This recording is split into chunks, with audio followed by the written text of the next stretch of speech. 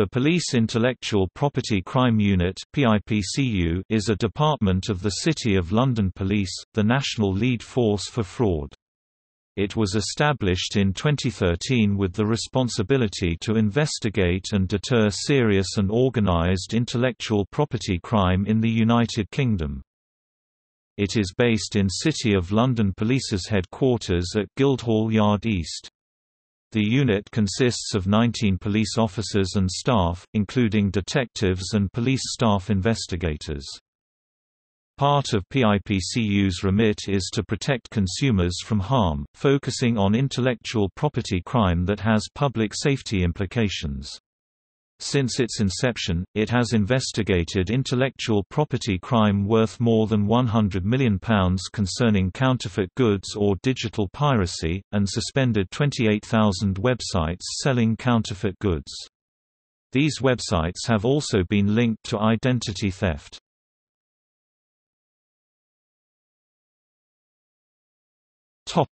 History. The operationally independent unit was launched in September 2013 with funding from the UK government's Intellectual Property Office. It was announced in August 2017 that PIPCU will receive a further £3.2 million from the IPO to fund the unit to June 2019. In 2013, the unit began Operation Creative to disrupt and prevent websites from providing unauthorized access to copyrighted content in partnership with the creative and advertising industries. Rights holders in the creative industries can report copyright-infringing websites to PIPCU, providing a detailed package of evidence indicating how the site is involved in illegal copyright infringement. Research has shown that there has been a 64% decrease in advertising from the UK's top advertising spending companies on copyright-infringing websites and an 87% drop in adverts for licensed gambling operators being displayed on illegal sites that infringe copyright.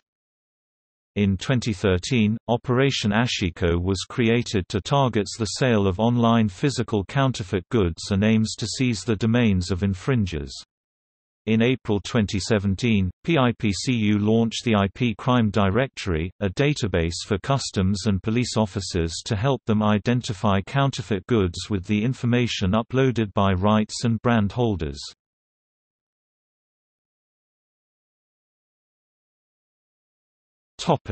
Operation Creative.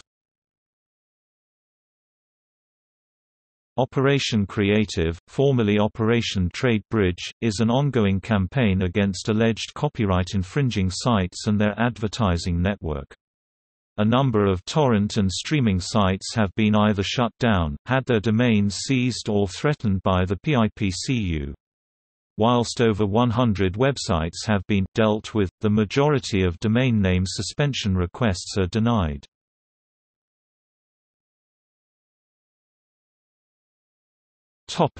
Operations. In December 2015 they arrested a karaoke subtitle creation gang. By August 2015, 317 domain suspension requests had been issued.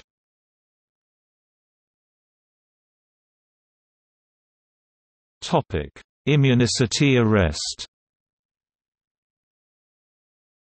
In response to the new round of web blocking in the UK in conjunction with the copyright-infringing site blocking programs, a service called Immunicity was launched, to allow circumvention of both blocking types. However, on August 6, 2014 the owner was arrested by the PIPCU under anti-fraud legislation.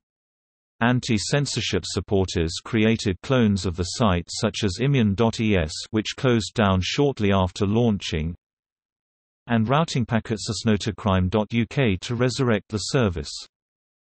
By August 2015 the Immunicity domain was back under the control of anti-censorship activists and displays a website inviting people to use Tor and other anonymity services.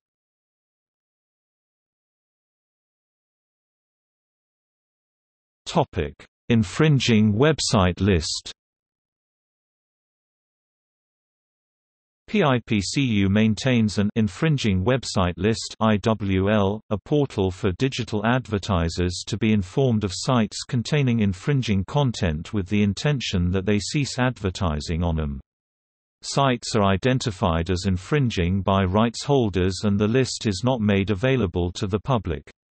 As of August 12, a Freedom of Information request from TorrentFreak revealed 74 domains are subject to the advertiser blocking program, of which of October 2014 only 2 domains had ever been removed from the list. 83 advertising companies with a UK presence are currently participating. Working with the media and advertiser industry body, the Audit Bureau of Circulations (ABC) created a technology portal called Project Sunblock. If PIPCU do not receive a response from the website operators, the host or registrar of an allegedly infringing site, the site is added to the IWL via the Sunblock portal, which is then passed along to participating advertising networks for blacklisting. From June 2014, this technology allowed replacing the adverts of websites believed to be offering unauthorized content with warnings from PIPCU. In 2014, the PIPCU removed payment provisions from 4,650 offending sites with a .co.uk address from sites on the infringing websites list.